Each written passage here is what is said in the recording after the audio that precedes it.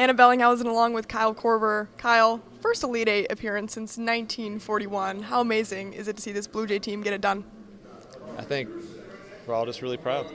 You know, it's not that we won, but it's how we win, and just the character of this group, and you know, the character of the program. Just couldn't be more proud of where we are and the opportunity that we have coming up on Sunday.